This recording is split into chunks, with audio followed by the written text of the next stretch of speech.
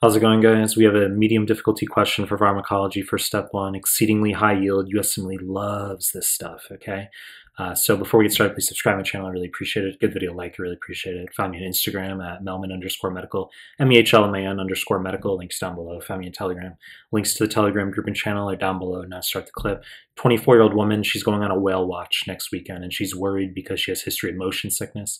Physician prescribes diphenhydramine. And the question is asking which of the following mechanisms of action is most responsible for the effectiveness of diphenhydramine for this patient's motion sickness.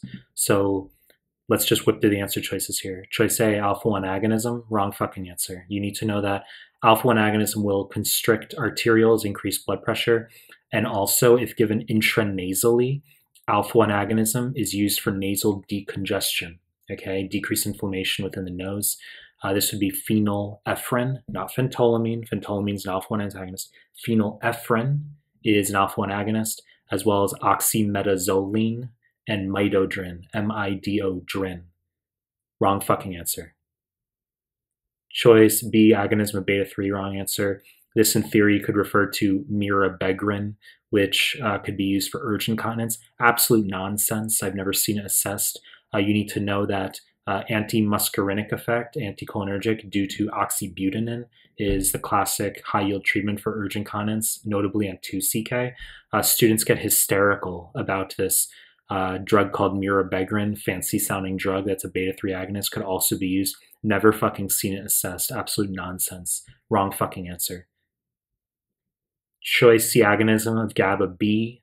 Wrong answer. This refers to baclofen, which is used to treat spasticity, classically in multiple sclerosis. I've seen it in one vignette that wasn't MS, but just classically, the association. Patients who have spasticity in MS, USMLE likes baclofen, and it agonizes. Not only does it act on GABA B, but it's an agonist, not an antagonist. Okay, you really need to know that. Wrong fucking answer. Choice D, antagonism of alpha-2. Wrong answer. A bit of an unusual mechanism of action, could refer to mirtazapine, which is an agent that can treat both depression and anorexia at the same time. It stimulates appetite. You could be aware of that for psych, for 2-CK in particular. I've seen it assessed once, okay? So patients who have severe anorexia, low BMI, in the setting of depression, mirtazapine is effective. Wrong fucking answer. Choice C, antagonism of H2, wrong answer.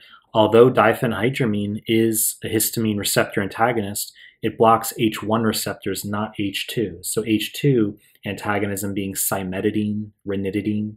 Okay, that's for stomach acid, H2. H1, in contrast, is for allergies. Okay, completely different. Wrong fucking answer. Choice F, antagonism of M3, antimuscarinic, is the correct answer. So diphenhydramine, as I just fucking said, is an H1 receptor antagonist, but it has nasty anticholinergic side effects. Exceedingly high yield. Okay, you need to know that the first generation H1 blockers, i.e.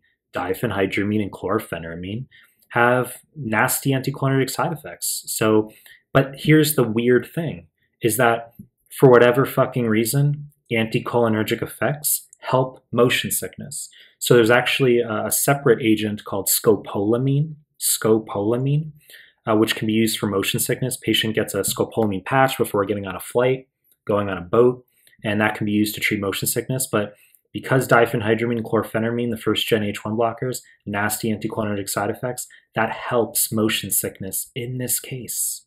Okay? We like to avoid H1 blockers in patients because they can cause drowsiness, that's also high yield, and they can cause cognitive dysfunction, including delirium, especially in elderly, okay? We like giving second generation H1 blockers, such as loratadine instead, when we're talking about anti-allergy effect. You know the deal. I'm going to continue to make more content. If you like my stuff, subscribe to my channel, and I appreciate your time. That's it.